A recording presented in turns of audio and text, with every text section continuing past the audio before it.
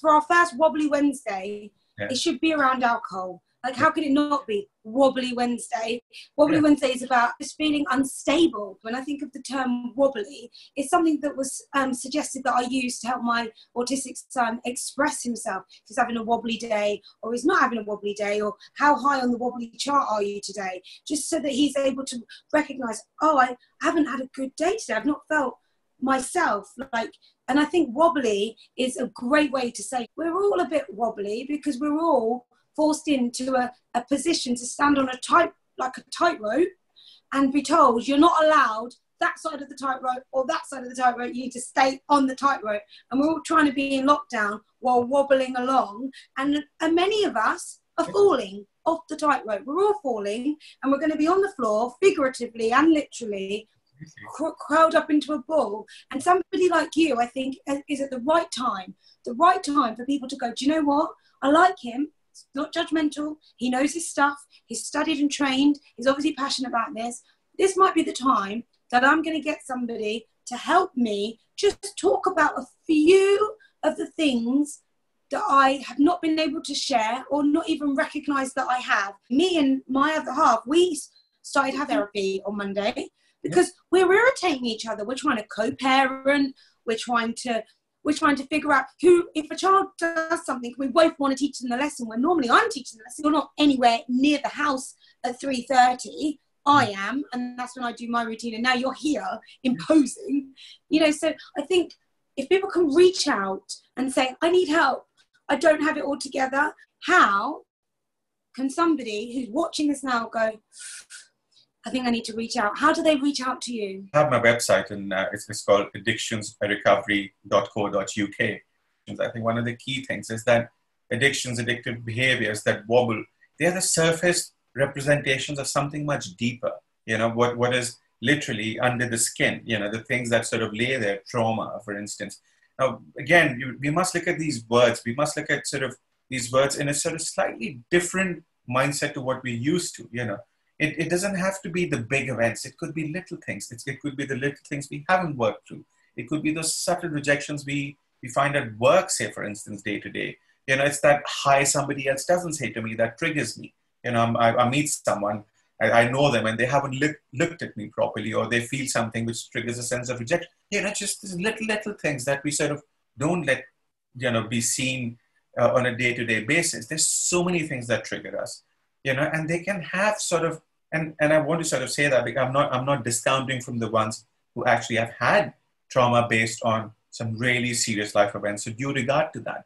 But that is trauma. But again, for someone who hasn't known that sort of trauma, who hasn't been the sort of war veteran, who hasn't come back, they also experience trauma on a day-to-day basis. So I think a lot of the work, how do I manage that trauma, could be things like I start drinking, I start, say, over-exercising, I start working, which is what's happening. We're surrounded by, we live in a material world where spirituality or this connection with our inner selves is it's there. We all inherently are spiritual, I guess, as we are physical and emotional and, all other dimensions. But somewhere we're having to sit with ourselves more.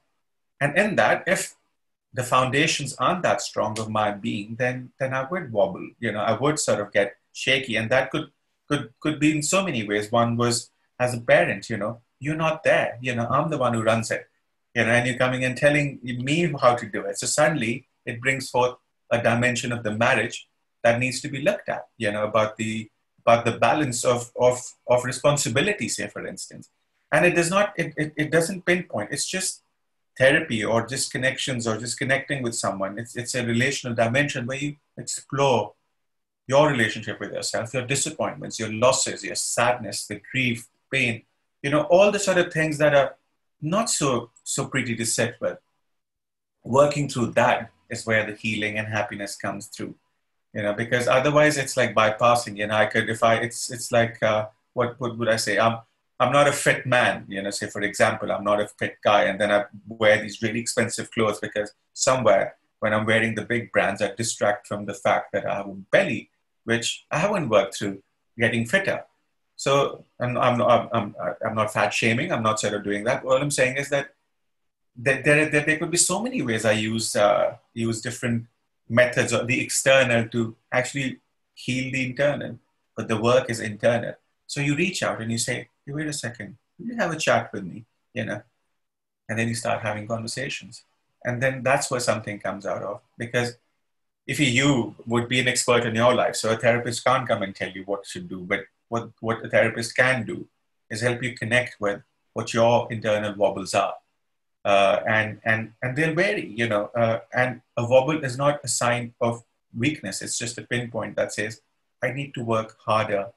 I need to put some effort and focus on that wobble, because a wobble is pinpointing to something that is not strong or firm or you know, is able to hold themselves. So it's just a flag that says, look at me, I need some guidance. But a lot of times we sort of start to judge it. I like that. And I think now that we live in this kind of time, can people come to you for something that they might think is really small? Because when you think about having a counselor or a therapist or anything, you might think, oh, you know, it needs to be someone's died or there's something traumatic. Tell me one of the clients that you've had that maybe everyone else might think it's a really insignificant problem. Like, tell us the surface level, because I think some people might think that their problems aren't big enough to go and get help from somebody. You'd be surprised that many people actually feel their problems aren't big enough, even the ones going through it. I mean, you'll have someone, I've sat with someone and they've spoken about how affected they are by somebody else's problem that is, they'll feel a lot of empathy for the other person. And they're going through such a crazy time themselves. You know, there's the health that's backing up. Their relationships are not working out for them. They're losing money. Life hasn't been good. And they've seen so much. And suddenly they're not seeing their own pain, because it's almost easy to focus, like I said, on the outside and see that person's pain. There's somewhere, it's a deflection or it's a way of connecting with my feelings, but via somebody else. So it's almost easier to focus on the other person. But it's like going to a supermarket. It's like going to a shopping place, right? You don't have to have a big list to go shop or fill a trolley. You could carry a basket, or for that matter, not even carry a basket, go to a shelf, pick your product, pay for it and leave, you know? So the very act of measurement of a problem is in itself an issue. The question is, it's not a failure if I need help. I'm not weak if I need help. It is not a comment of me. It's a very, very simple thing that says, if I work on this dimension that I identify, it'll help me. And the abilities, if I'm able to ask for help, half the work happens when I acknowledge the problem itself.